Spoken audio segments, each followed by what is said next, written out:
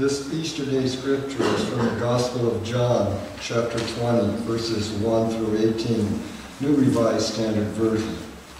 Early on the first day of the week, while it was still dark, Mary Magdalene came to the tomb and saw that the stone had been removed from the tomb.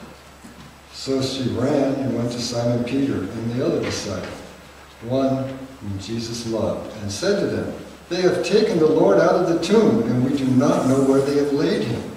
Then Peter and the other disciples set out and went towards the tomb. The two were running together, but the other disciple outran Peter and reached the tomb first.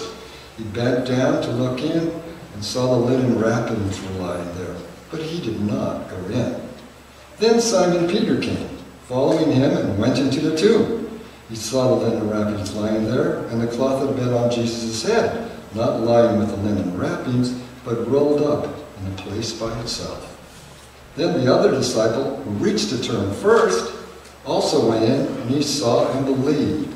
But as yet they did not understand the scripture, that he must rise from the dead. Then the disciples returned to their homes. But Mary stood weeping outside the tomb. As she wept, she bent over to look into the tomb, and she saw two angels in white, sitting where the body of Jesus had been lying, one at the head, the other at the feet. They said to her, "Woman, why are you weeping?" She said to them, "They have taken away my Lord, and I don't know where they have laid him." When she said this, she turned around and saw Jesus standing there, but she did not know that it was Jesus. Jesus said to her, "Woman, why are you weeping? Whom are you looking for?" Supposing him to be a gardener, she said to him, "Sir, if you have carried him away, tell me where you have laid him, and I will take him away." Jesus said to her, "Mary." She turned and said to him in Hebrew, "Rabboni," which means teacher.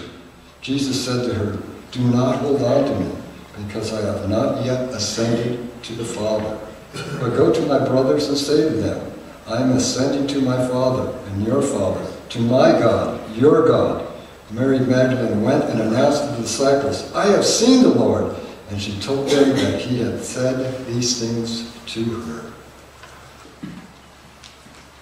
Let us pray together.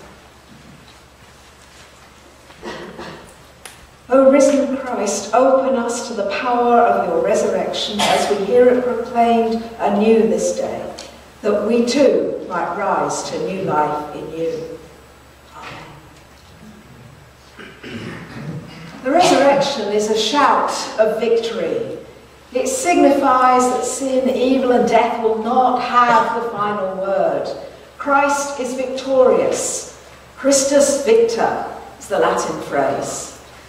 The resurrection is a dramatic sign of God's victory over the evil forces that conspired against Jesus, and by extension all the forces of evil in the world. The power of Easter is hope. Hope for transformation. Hope for new life.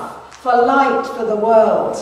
Hope that death is not the end, but the door to something better.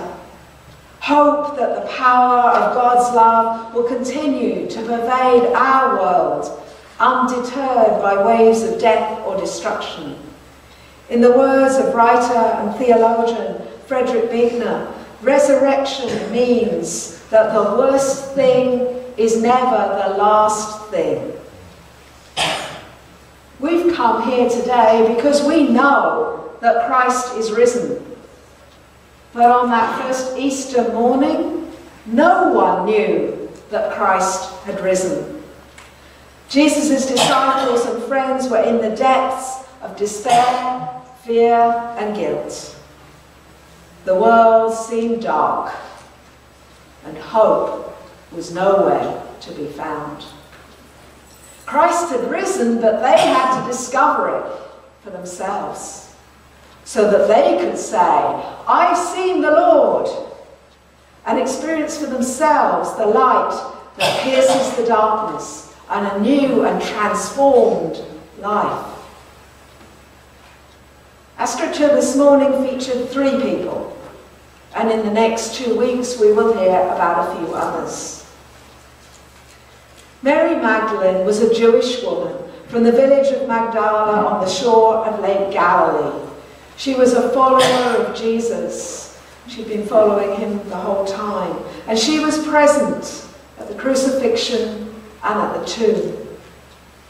There are other Marys mentioned in the Gospels and some other unnamed women.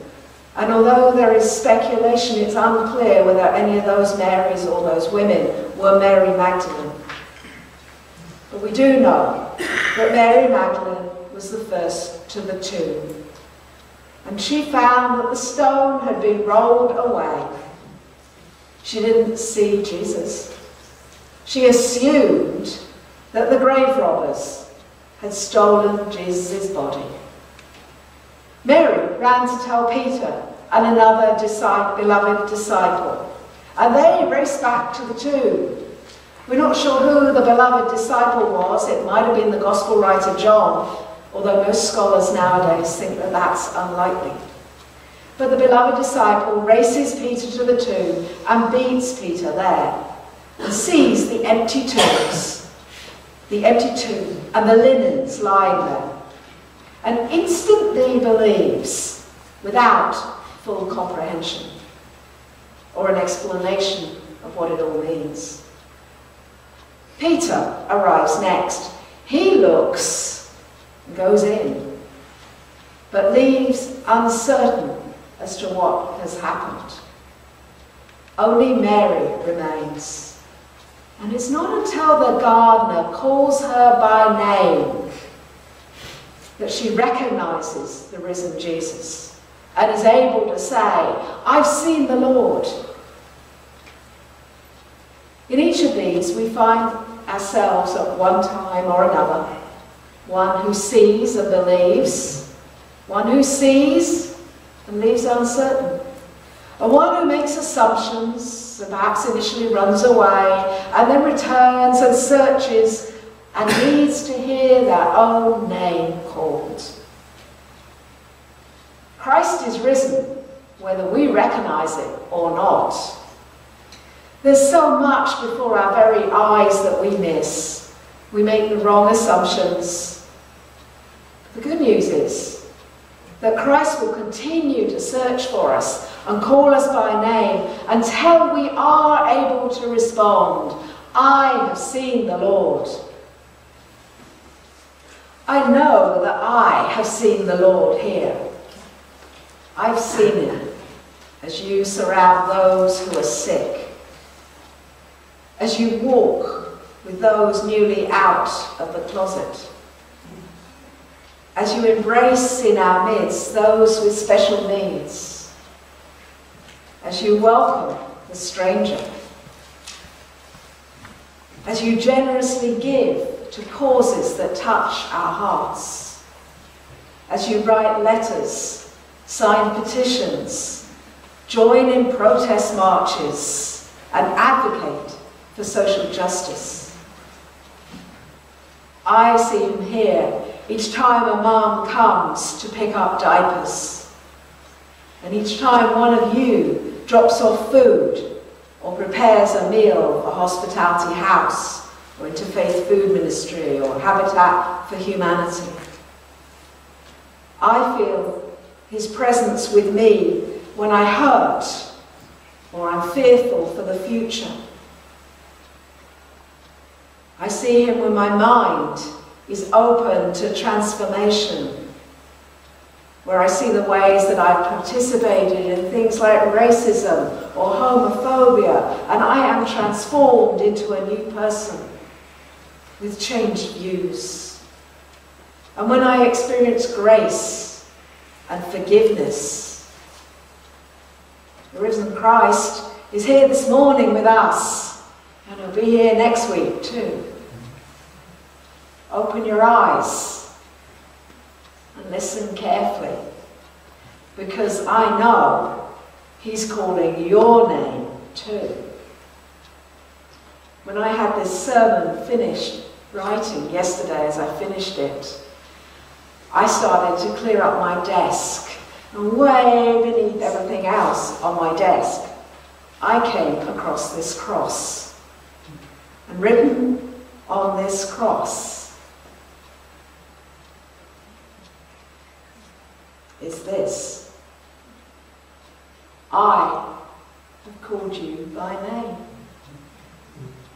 You are mine. I've called you by name. I've seen the risen Lord. Have you? Thanks be to God. Hallelujah. Hallelujah.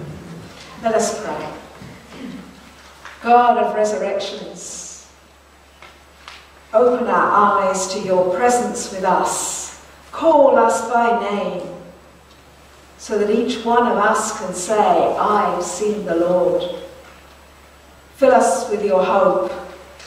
Remind us again of the resurrection hope that light is ultimately stronger than darkness. Life is stronger than a tomb, and love is stronger than loss. And that in the end, Easter always triumphs.